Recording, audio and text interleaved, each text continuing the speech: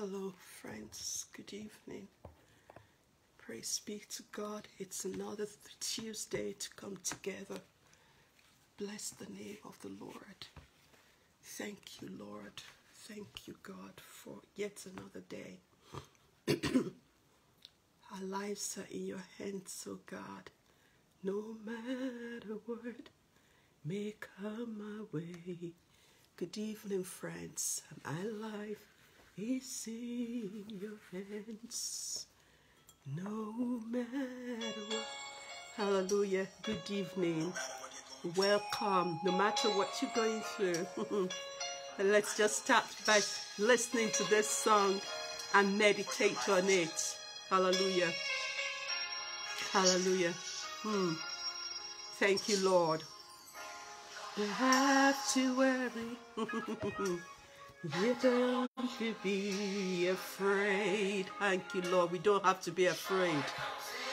Joy is coming in the morning. Say will last always. All that a friend in Jesus. We have a friend in Jesus who wipes away our tears. And when your heart is broken, just lift your hands and say, I know that I can make it. I know that I can stand. No matter what may come my way, my life is in your hands. Thank you, Jesus. No matter what may come our way, we know our life is in your hands. You don't be afraid. Joy comes in the morning. It will last always. Hallelujah. Then we have a friend who is named Jesus, who will wipe away our tears. And if your heart is broken, lift your hands and say, oh, I know that I can make it. I know that I can stay. No matter what may come my way, my life is in your hands. Oh, in whose hands? My life is in God's.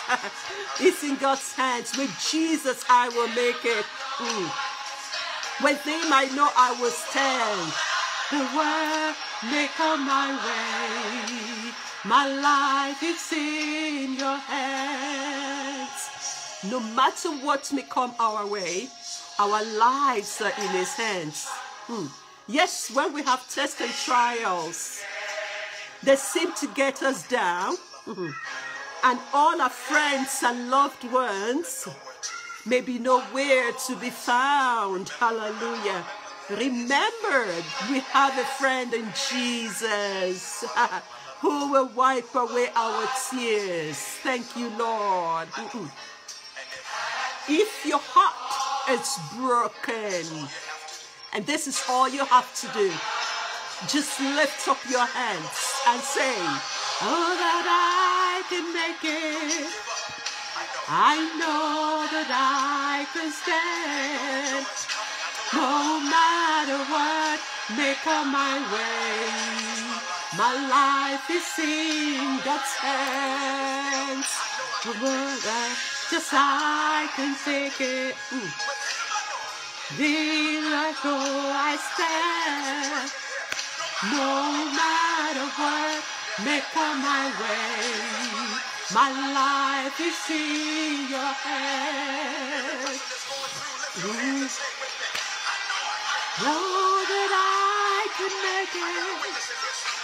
I know that I can stand. No matter what may come my way, my life is in your hands. I know with Jesus I will make it. Therefore I stand. No matter what may come my way, My life is in God's hands. I know that I can make it. I know that I can stand. No matter what may come my way, our life is in God's hands. Oh, hallelujah. With Jesus we will make it. With Jesus we will stand. Hallelujah. No matter what may come our way, our lives are in God's hands. What a joy, what confidence, what hope that gives. To know that no matter what may come our way, God's got our lives in his hands. Hallelujah. Hallelujah. Praise be to God. In your hands, no matter what may come my way, my life is in God's hands. Hallelujah. Praise be to God. What joy, what untainted joy it gives for us to know that no matter means no matter what may come our way, no matter what afflictions, no matter what test, no matter what trial we have to go through in life, no matter how devastating the hardships we face may be, our lives are in God's hands.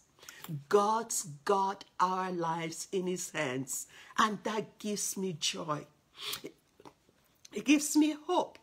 It makes me confident of a better tomorrow, that no matter what happens to me today, no matter what I am going through now, my life is in God's hands. And I'm praying that you also will be inspired to hold fast to hope, no matter what you're going through, that you will know that your life is in God's hands. Last week, we started on a topic. This October, I have asked you to ask me questions or send me topics or that you would like us to discuss further, or areas that you want us to dig deeper, and discuss more about. And the question we started talking about last week is, when God doesn't fix it. I mean, this situation comes in our lives. We have prayed and prayed and prayed, fasted and fasted and fasted. God is not answering in the way we want, in our own timing. So what do? We have cried and we've screamed. We have done everything we know to do. And all you just said, God, why won't you just fix this situation? Why won't you just turn this situation, this moment, this instant? I want a miracle here. And yet there seems to be a delay, a silence. What do? And so we talked about focusing our attention on the truth. Last week, I shared about one of the truths that we must focus our attention on when life happens to us this way is that God loves us. You must remember that God loves you. There is don't ever allow the enemy to tell you that the reason why all the hard things are happening or why you're going through these challenges is because God has stopped loving you. Absolutely a lie from the devil, from the pit of hell. God can never stop loving you.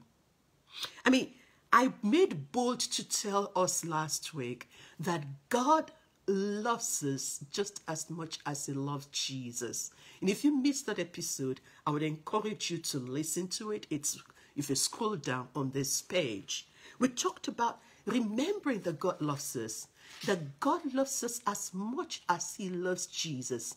And Jesus loves us with the same love with which the Father loves him. Check out John 15 and John 17, and you will hear Jesus saying that I have loved them even as you have loved me. So for me, that is a comforting statement. It's a comforting truth. It's a place, it's a solid rock I can put my head to rest on in the midst of the storm.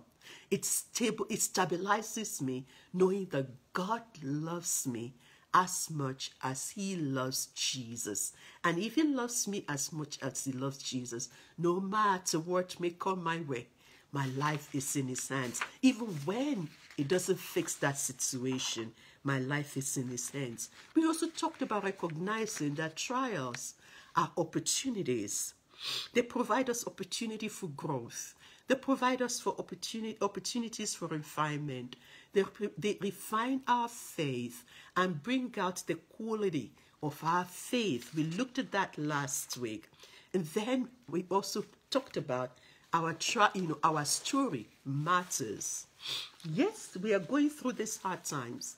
Yes, we've been waiting for a long time in the waiting room, waiting for the answer to come to this prayer. But while we're going through, we remember, though we walk through the valley of the shadow of death, God tells us that we will never be alone. He will be there with us. Even when we walk through the floods, he is there with us. He says when we walk through fire, he is there with us. Our stories are evolving, even in the midst of our crisis. And I can assure you that God, I have experienced God in that way. All through the 20 plus years of my afflictions, my story was evolving. And I was sharing the testimonies of the victories along the way. Even though I never knew it was going to take that long for me to get to that place where my health will be restored.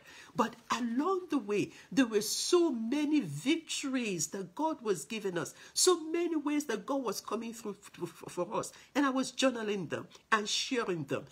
And God was using that story to inspire other people. In fact, there was a day I was looking at the analytics on my blog, because then I was blogging my experiences, and I saw that people were reading from places I will never be able to get to on the surface of the earth. I mean, names that I've never had before. One island, one place, one remote place.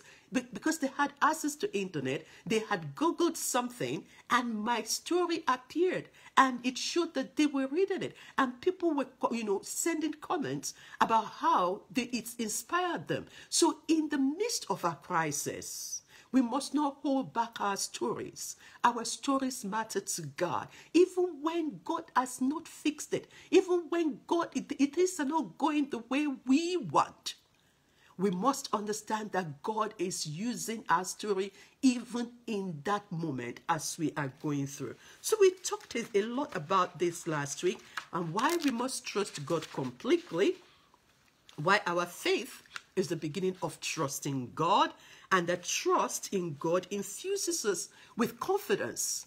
But the more we trust in God, we are infused with the confidence that come what may, God has got this. God has this. And this is why this song that I just shared with you this evening really ministered a lot to me. That no matter what may come my way, with Jesus, I know I will make it. With Jesus, I know I will stand. Because I know that the high priest of my soul, he has been tried even worse more than I am being tried. He has been tested. I have a high priest who is, who is moved by my feeling of infirmity, because he has been in the same way tested. That is what the Bible tells us. He has been in the same way tested. And therefore, when God does not fix the situation, when things don't go the way we want, we can trust God completely.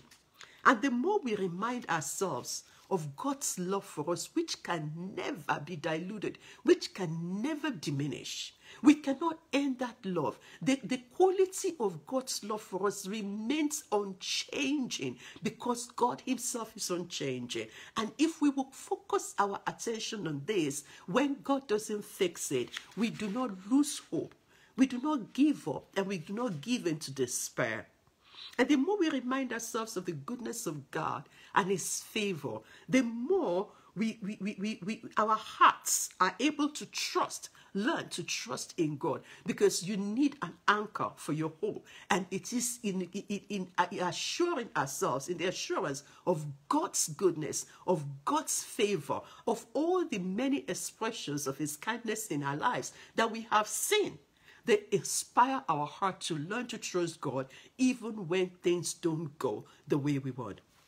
Yeah, on this group, we're learning how to go beyond the pain. and find purpose in it. And while we are going through that painful experience, we need to keep this word of this truth in our heart, that even if God does not fix it, even if things don't go the way I desire, what next? Would I turn my back on God, or would I trust in his sovereignty? And so today we're going to continue in this discussion, and I'm going to talk about a few other things that we can anchor, a few other truths in the Word of God that we can anchor our hope on when God does not fix it. And one of the first one that I want to talk about today is that we must trust in the sovereignty of God. The sovereignty of God. That attribute of God that makes him do what pleases him. You know, there is an adage in my local language, Yoruba, that says that God does what pleases him. But he is the source, the root of love. He is the depth of love. And so the way I translate is that everything that God does is good. And that is what Psalm 145 tells us, that everything, absolutely everything God does is good. He does not do any evil. But that psalm went further in verse 9 to say it is infused with grace. Even when that good is not palatable for us, even when what God is doing seems to be exact opposite of what we want, but we have to trust that everything that God does is good. And he provides a grace that enables us to go through those times of our lives when what God does, we just don't understand it. Because indeed he has told us that his ways are high above our ways. His thoughts, as the heavens are high above the earth, so are God's thoughts are high above us. We only see in part.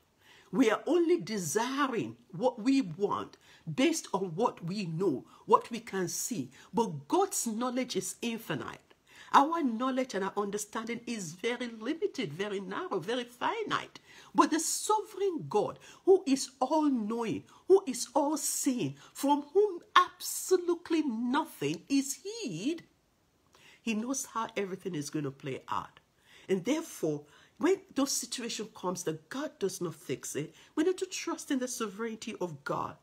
His sovereignty is his right and his power to do what pleases him because of who he is.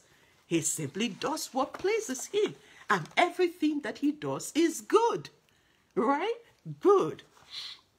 You see, the sovereignty of God is the exercise of his supremacy. He is the supreme God. He is the all-knowing God, like I said. And therefore, when God chooses to exercise his supremacy, when he chooses to exercise his infinite rule, his authority and power, we who are called by his name, who are his children, can rest in it, that even if it's painful and it is hurtful at that moment, though that experience of our life, we know that God is working out a good, because he promised that he will work it all together for our good. Because God sees beyond us. He sees beneath the surface. He sees the unseen. He knows the future. He knows the end of a matter even before it was conceived. And therefore, I'm going to have to trust that God knows all what he is doing. And Job tells us exactly the same thing. I mean, look at what happened to Job. He prayed for all his children. The Bible tells us right from the chapter 1 that he was a righteous man who makes sacrifices. By chance, his children have done something that will, against God. So we can never say, you can't say that what happened to Job was because he didn't have enough faith or because he didn't pray enough. He was a prayerful man. He was a devout man. And yet, God permitted the enemy to touch him. And it was like, I go to say that I know him. I am confident about Job. I know he will not deny me. I know he will not curse me. Even though his wife said, curse God and die, he died. I mean, he has taken everything from you. He has afflicted you. But God was boastful, was proud of Job. And that's why he could say to the devil, this far, all of this you can do, this far, you will not go. It is because God trusted Job that Job would not deny him in the midst of his trials. And look at what Job said ultimately in chapter 42. At the last chapter of that 42 chapters long of affliction, of pain, of his friends turning against him, of their insults, of all the things that they said when he was still going through his crisis. What did Job say? He says, I know you can do anything. No one can stop you. No one can stop God. He can do anything. He is sovereign. He does what pleases him. I want to read that for us in a couple of other translations so that it can, we can have a deeper understanding of it. One version says that, I know, God, you are all powerful. No plans of yours can be opposed. No one can oppose God's plans. And that's what we must know, that God's plans concerning you and I, no one can oppose it. Even when everything we're looking at seems to be going upside down, not a single plan or purpose of God can be thwarted, because God can do anything. No purpose of his can be thwarted. In the Message translation said, I am convinced. Job answered God and said, I am convinced that you can do anything and everything. Nothing and no one can upset your plans. So if God can do anything and no one can thwart his plan, no one can thwart his purpose. And I know that God is not deficient in any way. So when God acts in a certain way, and we don't seem to understand it, we need to trust in his sovereignty. When God acts in a certain way and we do not understand it, we need to trust in the sovereignty of God, his all-knowingness, his supremacy, his overall infinite authority and power. He acts in a way that pleases him. God is not constrained to do anything that he doesn't want to do. He does only that which pleases him. He cannot be backed into the corner. No one can thwart his plan. And there is absolutely nothing that is difficult for God to do when it fits into his agenda, when it fits into his purposes, when it fits into his plans. And so, if God doesn't fix that situation, I'm just going to have to trust that God knows how this puzzle that I can't make out fits in the larger picture. Because it's like our lives here on earth. It's like a million pieces puzzle, jigsaw puzzle. Can you imagine trying to fix a million pieces of jigsaw puzzles when you don't have the picture in front of you? You don't have the picture. You don't have the full picture. You don't know how all these tiny pieces fit together. But the God, our Lord, who is the sovereign God, he knows exactly what the final picture looks like. He knows how each of our experiences will fit together to bring that perfect picture. And therefore, in my limited understanding, if I don't know how it fits in, it behoves me to say, God, you know what you're doing. You are the supreme ruler who personally rules in the affairs of men. That's what the Bible tells us. In Daniel chapter 4, verse 17, it says, this sentence, this was when it was pronouncing a sentence on Nebuchadnezzar. And it said, this sentence is by the decree of the angelic watchers, and the decision is a command of the holy ones, so that the living may know without doubt that the Most High God rules over the kingdom of mankind, and he bestows it to whomsoever he desires, and sets it over the humblest and lowliest of men. God rules in the affairs of men. He is the supreme ruler who personally rules in everything that pertains to you and I. Our lives are in God's hands. I mean, I have to keep reminding myself, and I want you also to keep reminding yourself that no matter what you're going through, no matter what it is that you want God to fix, that it appears as if He is not fixing it right now, your life is in God's hands. God is the supreme ruler of your universe, and He has the final say. Who has the final say but God? Who has the final say concerning you but God? You yourself don't even have the final say concerning you. The sovereign God has the final say over your life and over my life. Proverbs chapter 16, verse 1 to 4 tells us thus. He said, we can make our own plans. We have our dreams. We have our desires. It is God who knows the intent of our heart. It says we can make our own plans, but God gives the right answer. People may be pure in their own eyes, but God examines their motive. Commit all your actions to the Lord, and your plans will succeed. For the Lord has made everything for His purpose. Even the wicked is for a day of disaster. You see, yes, there are so many desires that we want. There are things that we want God to do for us. But we may think our desires are pure. God knows the motive behind it. He knows whether that will take us off track. He knows where it may lead us to. So if it doesn't fit God's plans, I have to give God the permission to hold it back. Because God, the Bible tells me that He does everything. He's made everything for His purpose. I want to read that in a couple of other translations just to amplify it for us, as usual.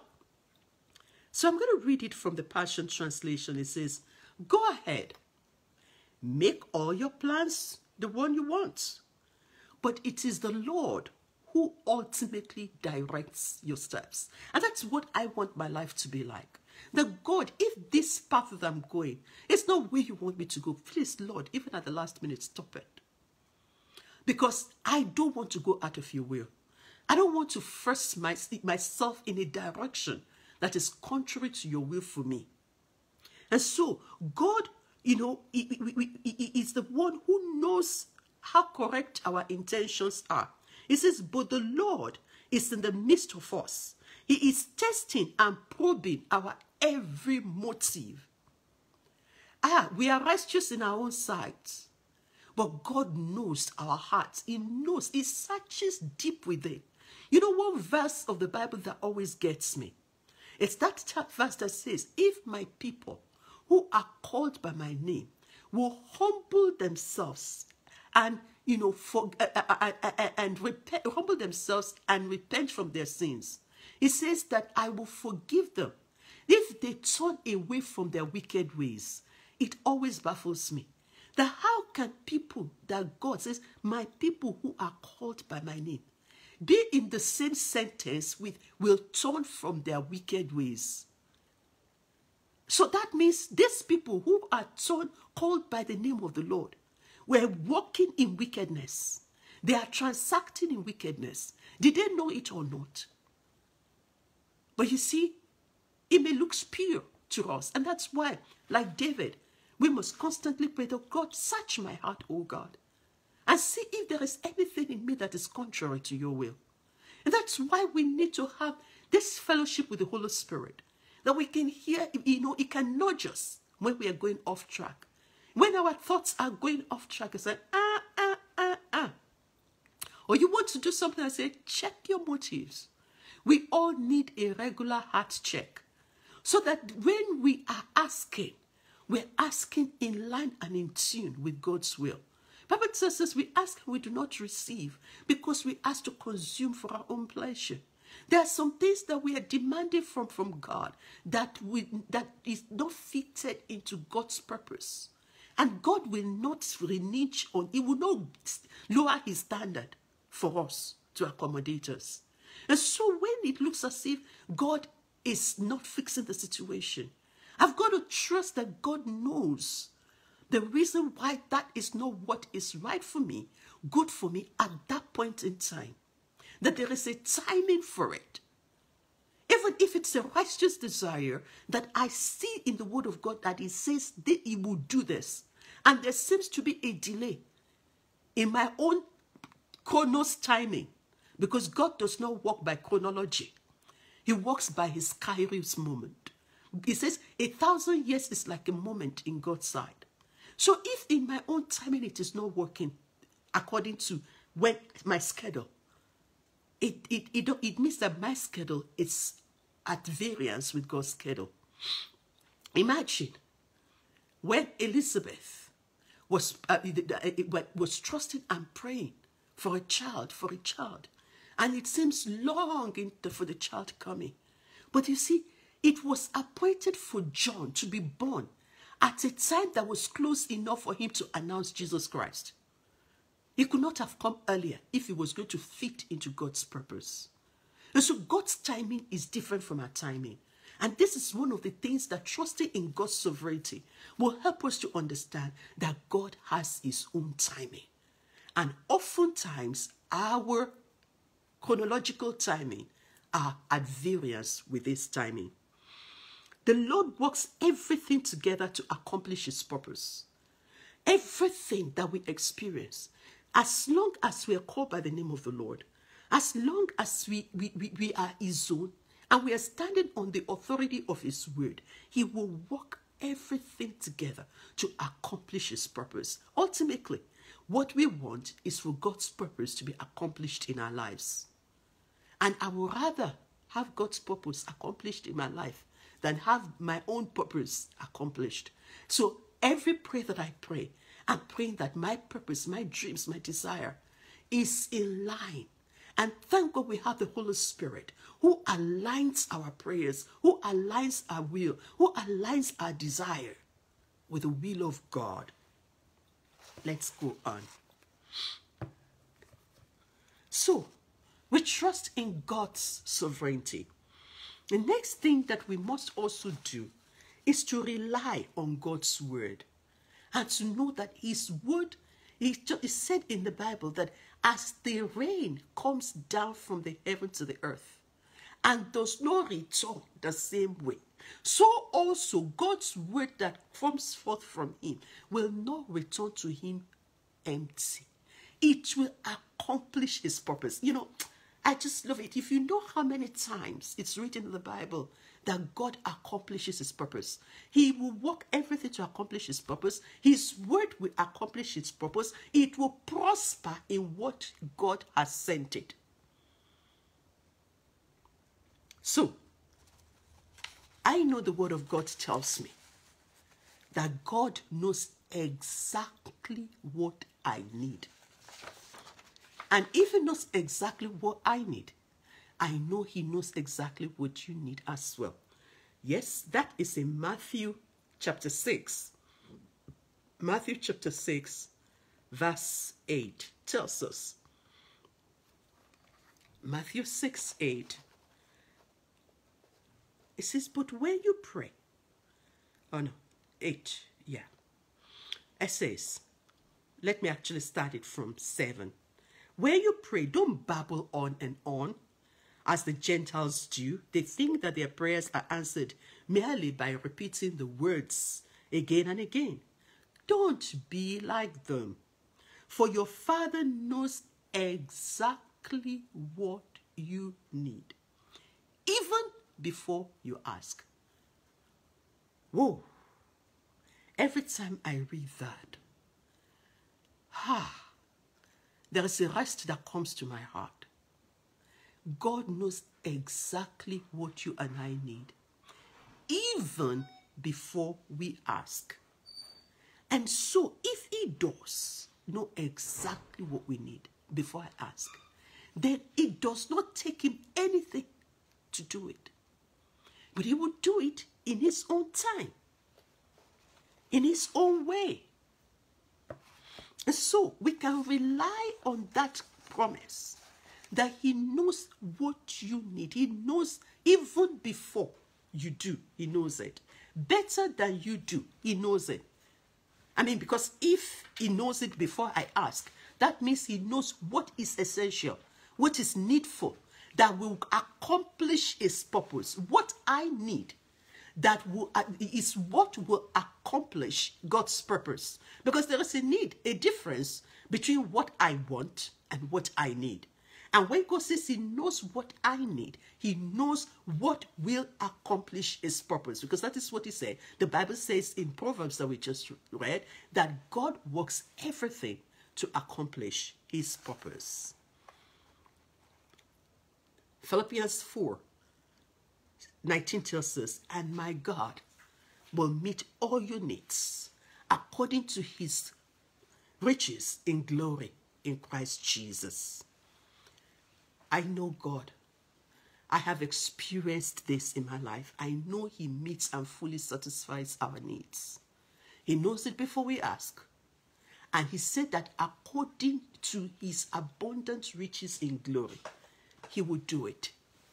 I mean, that in itself must put our heart at rest. It must douse our anxieties. It must doubt our worries, knowing that our needs will be met through Jesus Christ in accordance to his will. And the abundant riches of God's glory is infinite. It can never be exhausted. It is inexhaustible. And so that which I need is available in the abundance of the riches of God, of glory in Christ Jesus. We can never lack what we need, for as long as Jesus Christ is our provider. It's a matter of the timing. It's a matter of timing, and we asking for the right motives. All right. Psalm 84:11 tells us, that the Bible tells us that no good thing will God withhold from us. God will not withhold what is good from you and I. And what is good, again, is what will accomplish his purpose. Psalm 84:11 tells us, let's read that from the Bible. I don't want to paraphrase it. Hallelujah. Psalm 84:11. It says that, for God, the Lord God, is our sun and our shield. Hallelujah. Thank you, Lord.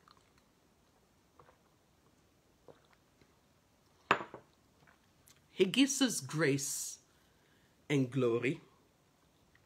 The Lord will not withhold good thing. It says, the Lord will withhold no good thing from those who do right. He will never withhold something that is good. No good thing will he withhold from them that walk uprightly. He will never withhold or hold back any blessing from those who live innocently. God will never withhold good things from those who walk with integrity.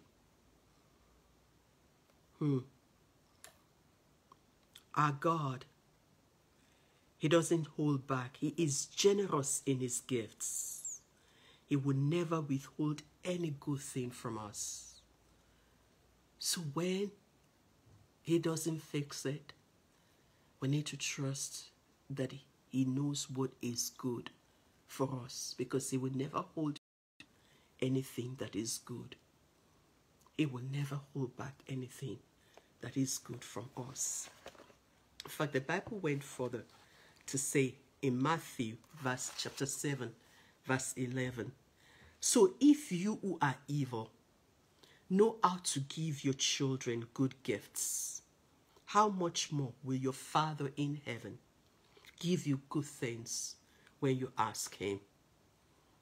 So when we ask God for things, when we ask God for what our heart desires, one thing we can be assured of is that he says that he knows how to give us good things. He is a generous giver. He will never withhold from us what is good for us. So if what we're asking for is not good for us in that time, he's not going to give it to us. I mean, if a 3-year-old child begins to cry and says that he wants to drive the father's car like my children did when they were young, I would be crazy to leave them in the car and leave the engine running. No, you wouldn't do that. Or if my son, when he was young, kept asking, is a flame in the candle, is it hot? He wanted to test it. I mean, I'm not going to pour the wax into his hand for him to know that it is hot. No. Because what he is asking for was not good for him at that point in time. But when an 18-year-old or a 20-year-old begins to ask for a car, then you will first of all make sure that he has the license, the driving license. He has gone to learn how to drive. There is a process for it. A child who is still crawling, we will not give something that he requires to run to play with. There is a timing for everything. And that's why I believe that anything that we're asking for that is yet to come, it is not yet the time for it. In God's timing, he will bring it to pass. Because God will not withhold from us any good thing. So I will keep asking, and I will keep thanking, and I will keep waiting in patience. Because I know sovereign, my God is sovereign. I can trust in his sovereignty. He will do what pleases him. And I can rely on his word. Because he says in Romans 8:32, that since he did not even spare his own son, but he gave him up for you and I, won't he also give us everything else along with him, along with Jesus Christ? If God can give us his own son to die for us, what then can be so huge that we'll be asking for that he won't give it to us if it will accomplish his purpose in our lives? Because ultimately, everything that God does is to accomplish his purpose. So we must rely on the power of God. Our rely on the word of God. Our reliance on the word of God is what will help to make us content, to be at rest, and to be at peace, even when things don't go the way we desire. And believe me, this is not something that happens overnight. I mean, arriving at this place of confidence in God, it's a daily work. It's a progressive work. It's something that we keep working at. That I'm not going to be anxious over this issue. I'm just going to trust that in God's time, in his way, he will bring it to pass. Because this is a righteous desire. I'm holding on his word. And I'm reliant and dependent on his word. And I would refuse to be agitated. I'm going to rest on his promises. I mean, I love this lyrics that says that it's so sweet to trust in Jesus, just to take him at his word, just to know that he has said, thus says the Lord, and we can rest on it. You see, when life goes hard, we need to focus our mind. It is intentional. It is something that is active. It's not passive. We intentionally make our heart and our mind to focus on the word of God, to depend on the truth of God's word, to say, no matter what may come my way, my life is in God's hands. I will trust in his promises. I will hold fast to his promises because I know that God is good and everything he does is good. And no good thing would he withhold from me. And all these pieces that I don't understand how they fit together, I trust that he who has the whole picture knows how they all fit together. I don't have the full picture. He has the full picture. But it's a deliberate act. It's a deliberate action that we switch our mind to focus on the promises of God, to focus on the word of God, to focus on the character of God, and to trust that in his faithfulness, he will never deny us what is good for us. He will never deny us what will accomplish his purpose in our lives. It is the word of God that can stabilize our heart in those seasons of agitation. His word will stabilize our heart. It's like having a lifeline that you are holding on to in the midst of the storm, and you are in the waters. And when you hold on to that lifeline, knowing that that lifeline leads right to the heart of God, it is tied to God, you know that you are not drowning. But we must hold. And praise God, the word also assures us that God has a firm grip on you and I. No matter how fierce that storm may be, God has a firm grip on you and I. So we hold fast to the promises. We hold fast to the word. We rely on it. We anchor our faith on it. We don't let go while we are going through these challenges in our lives. You see, as we study the word of God and we meditate on it, it will give us the picture of the restoration that God is capable of doing in our situation. It will give us a picture of what God has the power to accomplish in you and I. What God's word can accomplish in you and I. And when we hold on to that picture, we fix it in our gaze. I mean, in those years when I was trusting God for my healing, all I wanted to do, to make my heart to do, is to focus on that picture of restoration, of me being healed. In fact, one day I wrote, in one of my blogs, that I had a vision of me at the airport with my hand, holding my handbag and my carry-on and my ticket. I was ready to board a plane, and there was no encumbrance, nothing whatsoever, no paraphernalia. You see, the reality of my life at that point in time was that if even to go to travel was impossible. At that time, I had already been told that I couldn't travel. And even when I was traveling, I had to carry oxygen with me. So that was the reality of my life. But the picture that I was focusing on is me traveling by myself without any encumbrances, without any paraphernalia. Because that is the picture of restoration that I got from the word of God. That God will restore me to fullness of life. He will restore me to the fullness of health. Yes, it did not happen in my own timing. Yes, it didn't happen as soon as I wanted it. But ultimately it happened.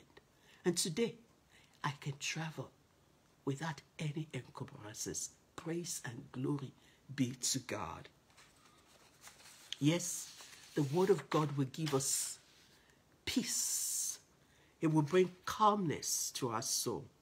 And we must let the word of God dwell richly in us when life is challenging us, when life challenges threatens to knock us over. But ultimately the question is this: even if I don't get what I want, will God still be enough for me? Even if it doesn't play out the way I desire, will God still be enough for me? And that's the question that we must ask ourselves. When life challenges us and adversity comes away, things don't go the way we want, will God still be enough for you? If God doesn't fix that situation, will it still be enough? The truth of the matter is nothing in this earth is guaranteed. We can lose everything. The only thing that is constant is change after God. Change is a constant in this world. And we must know what remains unchanging in all the changing seasons of our lives. If everything is taken away from us, will Jesus still be enough? I know there's a song that says, take everything but give me Jesus. We must all get to that place where we can say, take everything but give me Jesus. He will still be enough for me.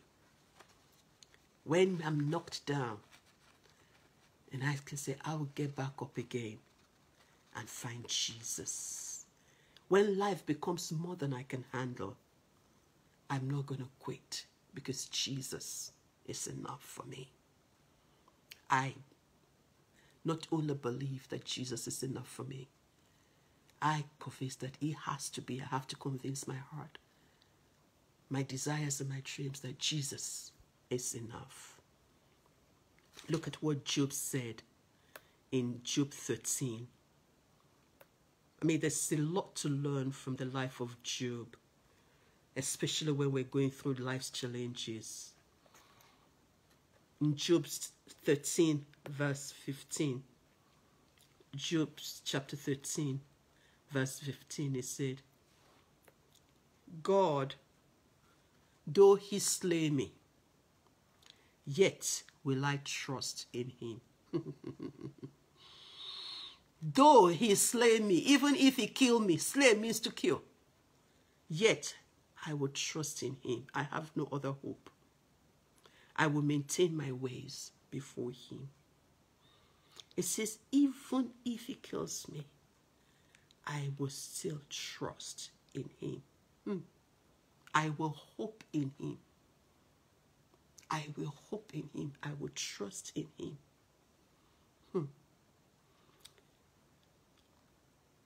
Though he slay me, yet I will wait for and trust in him.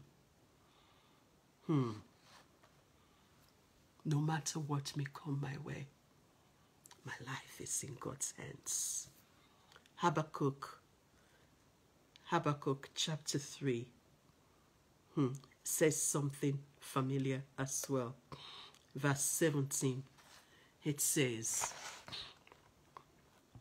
Habakkuk chapter 3, verse 17, even though the fig tree have no blossom, and there are no grapes on the vine, even though the olive crop fails, and the fields lie empty and barren, even though the flocks die in the fields, and the cattle's bands are empty, yet I will rejoice in God. I will be joyful in the God of my salvation. He will make, for the sovereign God is my strength, and he makes me as sure-footed as the deer. Even if everything else fails, even if we lose everything, the writer of Habakkuk is telling us that he will still rejoice in God. That is the extent of conviction of God's sovereignty and trust in God. It says, I will be joyful in the God of my salvation. I will not lose my joy. I will not lose my joy even if everything does not go the way I want. I will not lose my joy even if God doesn't fix the situation. Because he is the Lord of my salvation. He is my strength and he is sovereign. I will be joyful. Yet I will be joyful. Yet I will rejoice in the Lord of my salvation. Friends, will God be enough for you? Even if everything else does not work the way you desire, would you still be able to rejoice in the God of your salvation? Would you still keep your joy even if God doesn't fix that situation?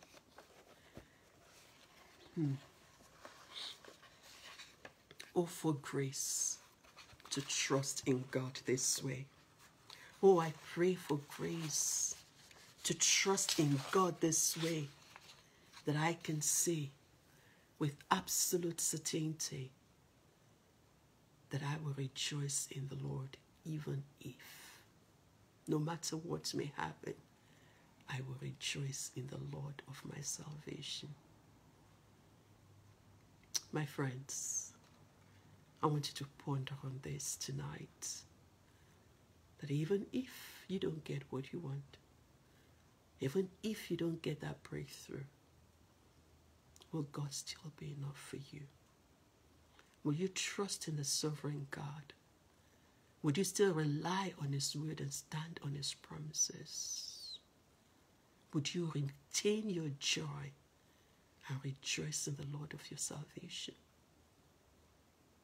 Ponder on this. I pray that the Almighty God, who is sovereign, who is all-knowing, who is the supreme ruler, who does what pleases Him and works everything to accomplish His purpose, will work every single bit, every single detail of your circumstance to accomplish His purpose, that He will get the glory and the honor in your life. And I pray that that conviction of that truth, of God's infinite love for you, will anchor you and anchor your faith and trust in God, even when things don't go the way you want, even when you face challenges and life seems so difficult. Let's trust in Him. No matter what may come my way, my life is in your hands. I don't have to worry. I know that you can stand. Yes, Lord, my life is in your hands now. Hallelujah. You don't have to worry. You don't have to worry. You don't have to be afraid. Joy comes in the morning. Troubles will not always last. And there's a friend that's named in Jesus who will wipe your tears away. And if your heart is broken, just lift your hands and say, oh, I know that I can make it. I know that I can stand. No matter what may come my way, my life is in His hands. My life is in God's hands. Your heart life is in God's hands. You don't have to worry. You don't have to be afraid. Your life is in God's hands. Joy will come to you. Don't let the enemy steal your joy. No matter what you're going through, that trouble will not last. That trouble will not last. For we have a friend in Jesus. He will wipe your tears away. Hallelujah. And when your heart is broken, He will heal it and restore your heart. He will heal and restore your soul. That is His promise. Oh, that I can make it. God bless you real good. Thank you for this time together this evening. And I pray that the words that you have heard will be rooted in your heart, and it will grow and nurture you and mature you in your faith. In Jesus' name, have a restful evening. Good night, and God bless you.